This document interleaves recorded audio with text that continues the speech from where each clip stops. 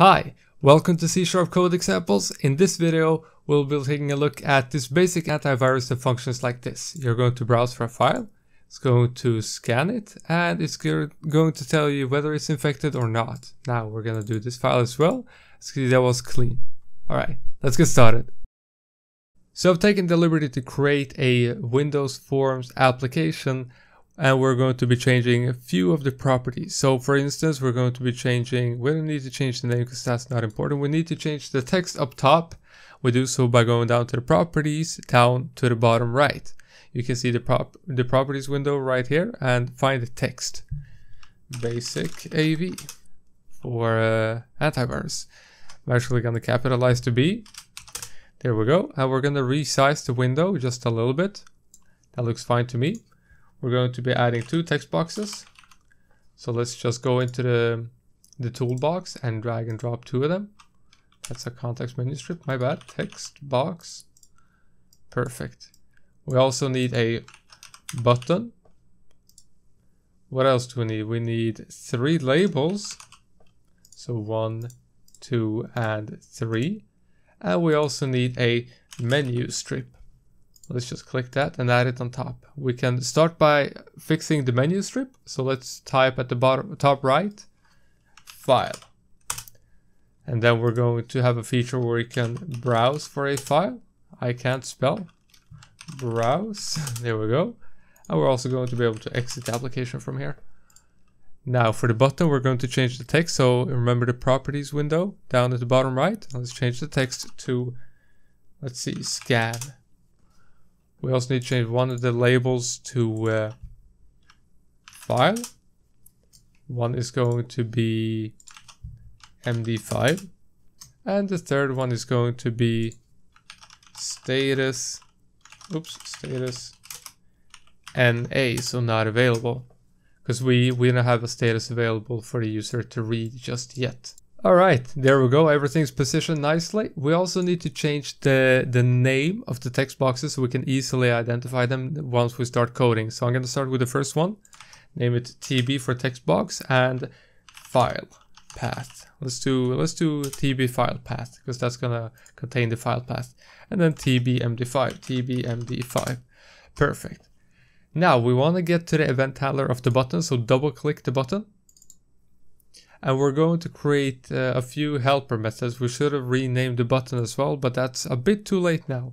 We can't fix it, but let's not get into it right now. So what you're going to want to do now is you want to create the helper method. So let's start by creating a public string. We can actually make it protected, but let's keep it public for now. Get MD5 from file. And it's going to take a parameter, so let's pass it a file path. So let's do file path.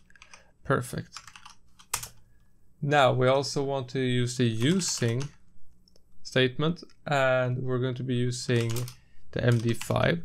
So equals MD5.create. Let's import that real quick. Create. We just imported the system security cryptography namespace so that we get access to all of its functions.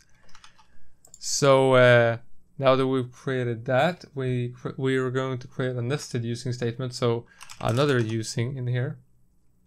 So stream equals a file. Let's see. There we go. We gotta import using system.io.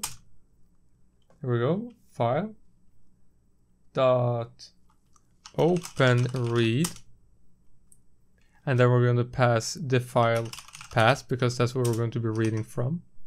As you can see, we have an error right now that says not all code paths return a value. That's because our method here expects us to return a string.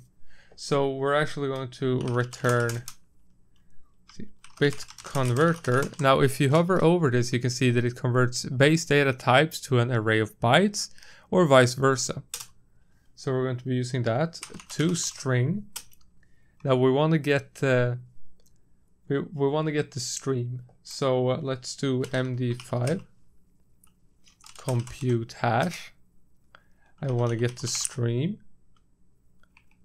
Perfect. And then we also want to, because it's going to, okay, let's see. I'm just gonna demonstrate this real quick. We also want to double click this browse right here because that's where we're gonna select the file. Also, you can see that I misspelled this thing, but that's fine. So we want to create a open file dialog. We want to create a new instance of the open file dialog. So OFD equals new open file dialog. Now we want to filter the file dialog through text files. So OFD dot filter equals, you don't have to filter because it's just not necessary, but I'm going to do it for this example, text files. Star.txt, which means everything with the txt extension. And let's see, if OFD,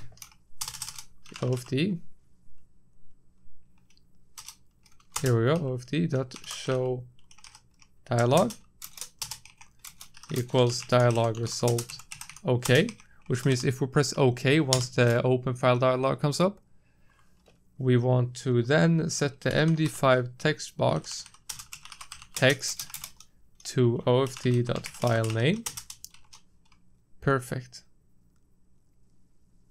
Actually, what we're going to do is we're going to be using this help method right here. So get MD5, and then we're going to be passing the OFD.filename. Perfect. Now, why we did it this way, the compute hash, and we need to add a few things, but the things I want to add, it's going to be hard to explain without a visual representation. So let's go ahead and show you that first.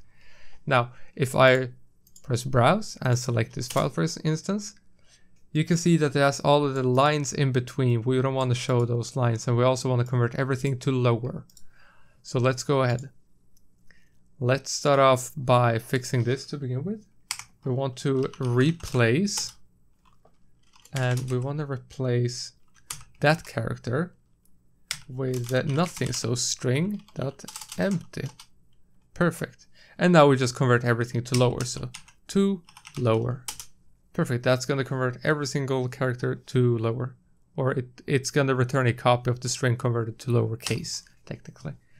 So now if we do this, same thing, select the same file, as you can see we get a much cleaner version of the MD5 hash. Now, what's so important about the MD5 hash? See, every file has a unique MD5 hash. You can look at it as a barcode on a product at the store, right? You scan it and then it says what kind of product it is, etc, etc. Every file on the computer has a unique MD5 hash. So we're actually going to get on this website right here. It's called virusshare.com, and here you can find a whole lot of addresses, or well, MD5 hashes. So if we just click any of these, like 222 for instance, you can see all of these are identified viruses, which are the MD5 of the virus itself. So let's copy this and get back to our project, and we're actually going to right click, open folder in File Explorer, bin, debug, new, text file, MD5 base. Let's open this file real quick. And we're actually going to paste everything in here and Control S. Perfect. Now, we're going to drag this into the project itself. There we go. And as you see, we have it in here. It contains all of it. Now, what we're going to do is we're actually double clicking the scan, so we get back to this again. We need to put all of those into a string array. That's where we're going to be storing all of them so we can compare it later. All right, so let's call it, let's see, MD5 signatures. And we're going to do file, read all lines, because we want to read all the lines and store it in the string array itself. And we're going to be reading from MD5 base.txt because that's what we call the file. Perfect. This is the scan button. Perfect. So if MD5 see, I don't like your resharper sometimes. MD5 signatures contains and we want to check if it contains whatever's in the MD5 text box, right? So tbmd5 text. And then if it contains, we're actually going to remove these because it's only going to be one line. If it does contain it, we're going to set the LBL. We didn't name. See, this is why we need to name our controls. This right here. LBL status. Perfect. So LBL status, the text, we're going to set it to infected. Perfect. That's if it finds the MD5 hash that we just scanned in the list right here, then it's going to be like, oh, it's an infected MD5, right? And else, if it doesn't find it, we're going to assume that it's clean. This doesn't mean by any chance that it's clean for sure. It's just that it hasn't been posted in that list. So LBL status text equals clean. Now, this application isn't going to be very useful because we only have one list. You could import as many lists as you want. You could get all the lists from virus share if you wanted to. That's totally up to you. Now, let's try this out. Let's first browse the file. This one, as you can see, we have the MD5. We're actually going to copy the MD5. Scan, as you can see, it's clean. That's because it didn't find it. Now, if we get in, which one is it? It's this one. bin debug MD5 base. If we just paste the MD5 of the file we just scanned anywhere in here, let's put it like down here. Control S for saving. And then we start it, and then we try to scan the exact same file. Scan. As you can see, it now says infected. And if I were to scan this one, for example, it says clean because this is a different MD5. I almost forgot to record this part as well. So, let's say if it's infected, and we also want to set the text color to red. So we're actually going to put this in the brackets right here, in a code block as it's called. LBL status that color, for color actually, equals color, and then not empty, green. We're just going to put it as that green works perfectly. Now we're going to do pretty much the same thing here, but instead of, wait, no, that's if it's infected. It's not going to be green. If it's infected, it's going to be red. Red. Green wouldn't make much sense. And we want to do this. Just move it up here, and then LBL status for color equals, let's see, color.green. Now let's try this out again. Let's file, browse, text document, scan. As you can see, it says infected. File, browse, let's this one, clean. Perfect.